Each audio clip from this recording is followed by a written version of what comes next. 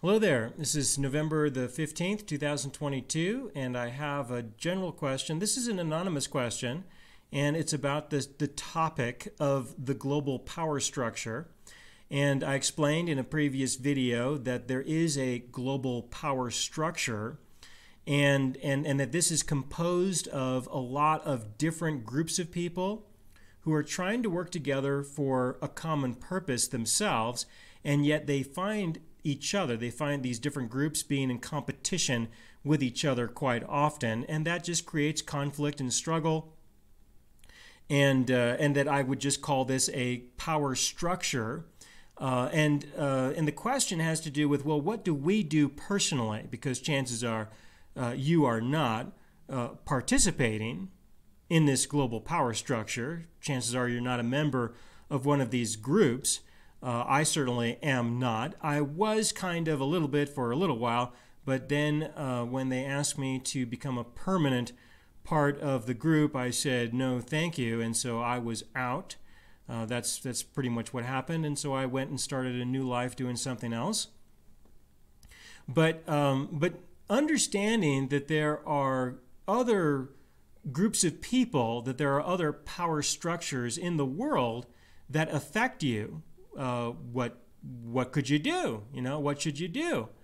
And this is why we have a conversation about this, because the decisions that these other people are making do affect us. And so we want to know, we want to know what they're doing. We would like to know what their objectives are. We would like to know how they're going to try to achieve their objectives, because we have to make decisions for ourselves about our own lives, and what other people do can very well affect us. All right, now I'll give you an example. Consider the central bank. We have a central bank in this country. I think just about every country's got its own central bank now. But our central bank, the people, the head of our central bank, they recently made an announcement. All right, and the announcement was, inflation is just a little too high, and so this means that the value of our currency is declining. It's going down. Prices are going up as a way to measure that. You probably are noticing that things just seem to cost more than they did before, and so this person has decided, and this is just to give you an example.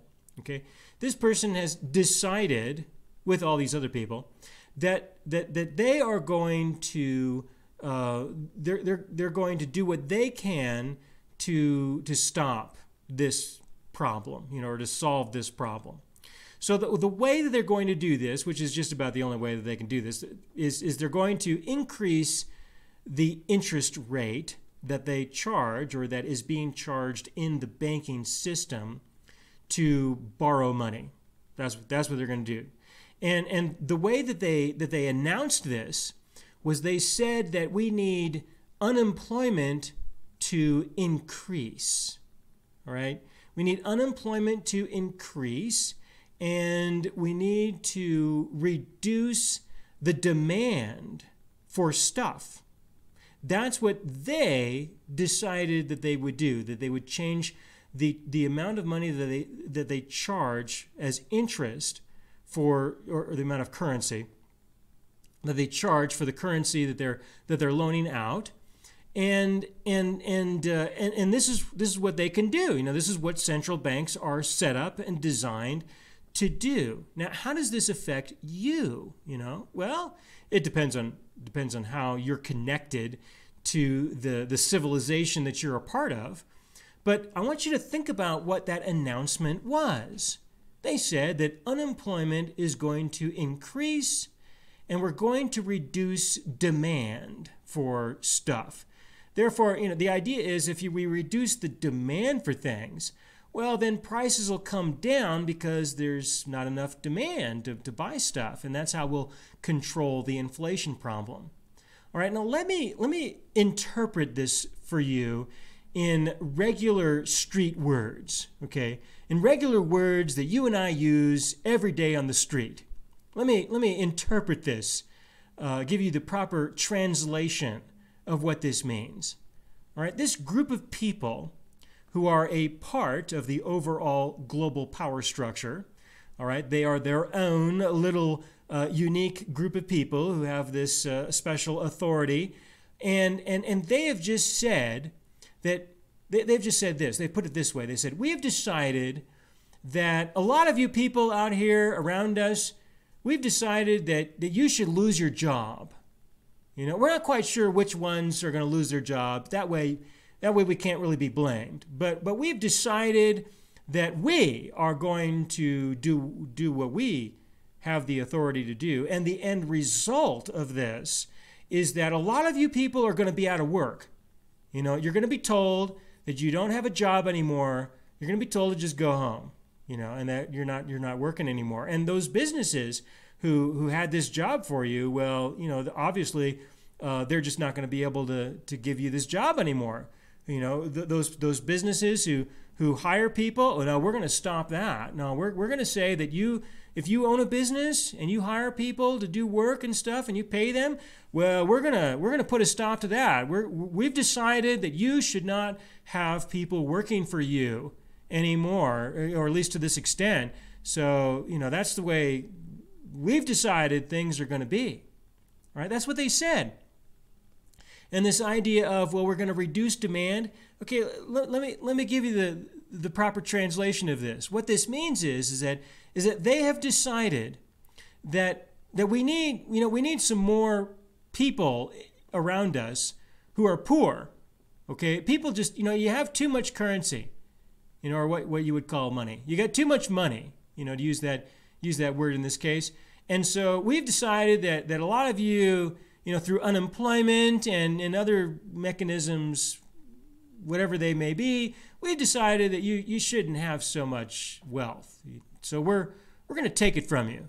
You know, that's what we're going to do through the mechanisms that we have control over. All right? Now think about that for just a moment. That's the power of the central bank. All right? And so the central bank has the power to decide if you have a job or not.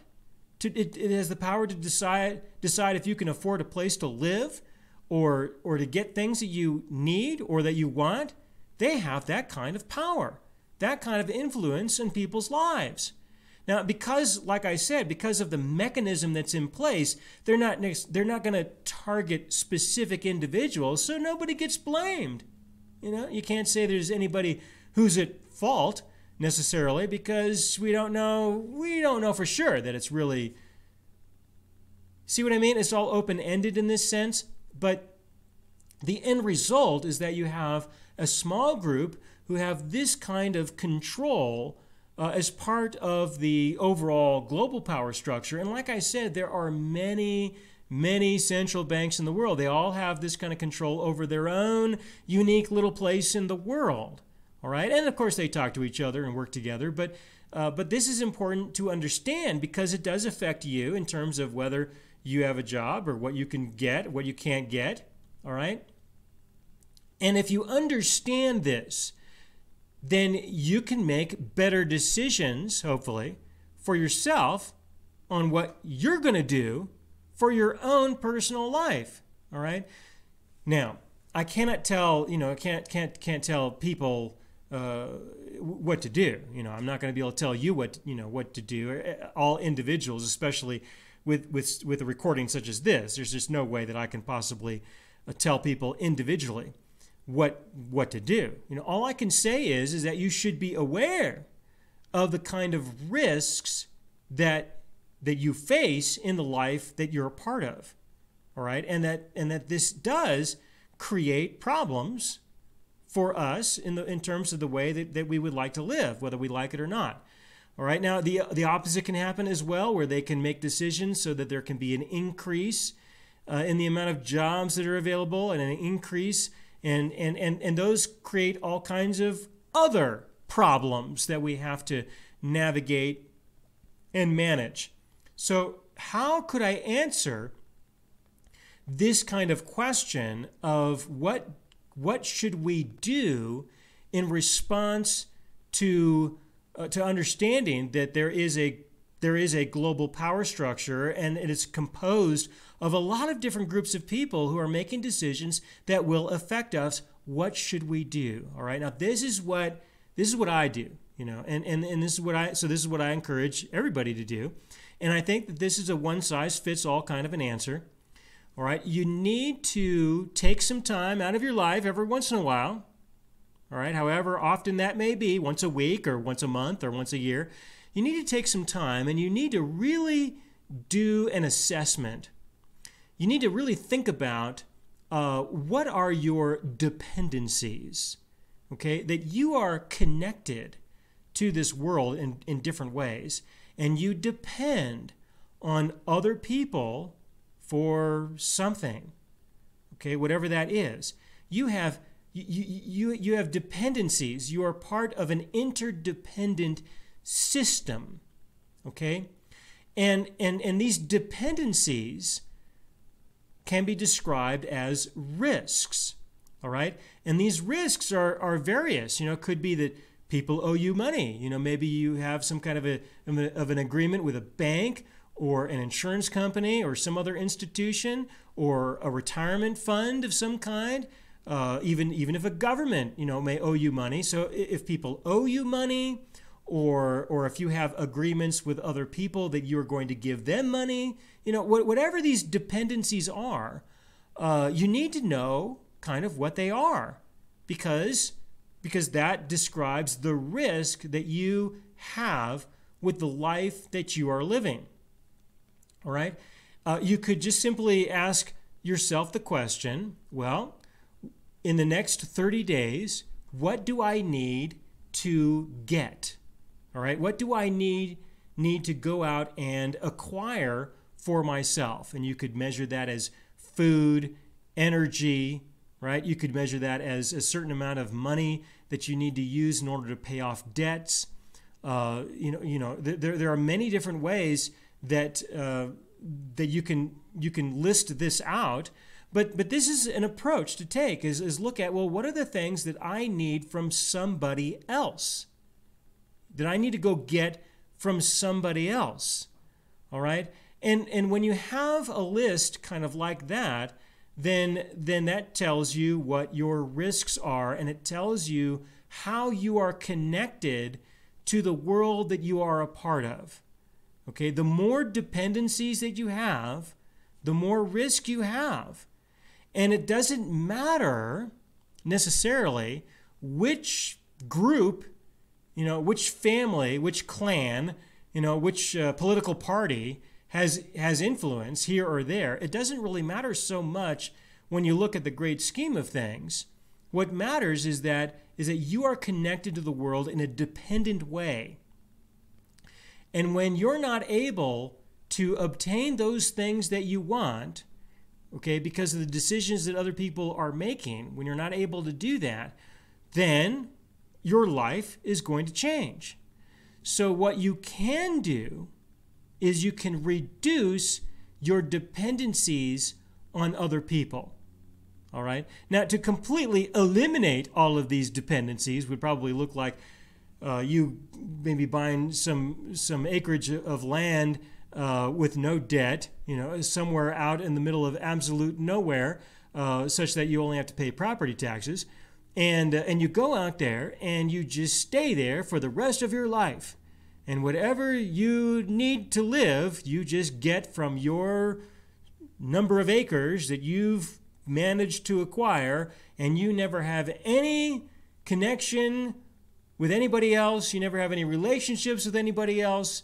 We could describe it in the total extreme in that sense, or we can describe it in other contexts. And this is where it becomes an individual answer. So the general answer I can give with regards to what do you do in response to the changes in the world around you, in response to the influence and understanding the power structure as it is you identify your dependencies, what it is that you need from the system.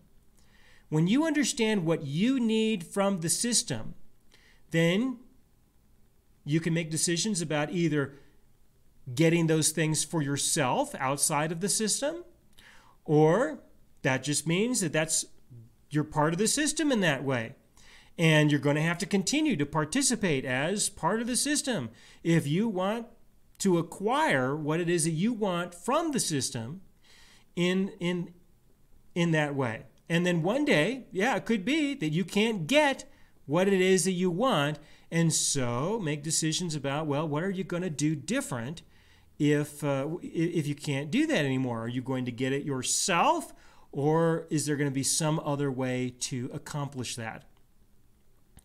When the system that you're a part of, the community that you're a part of within the global power structure, when it becomes intolerable, all right, what that means is that when the system changes and your relationships with other people change to the extent where it is just way too uncomfortable, it's not the way you want to live, all right, at that point, the only thing you can do is go somewhere else, wherever that is. You just have to go somewhere else, because you cannot control, manipulate, or make decisions for other people. You can't really do that. And so other people are going to do their thing. They're going to live their lives. If they're going to be self-destructive, they're going to be self-destructive. If they're going to be destructive for other people, they're just going to do that. And at some point, you'll just have to acknowledge and understand that if you want your life to be better, chances are you might have to go somewhere else and find those people who you can join, who you can be a community with. You have to go somewhere else. It could be another country even, so that you can live with the dependencies that you would like to experience. Okay, I hope this helps. Thanks.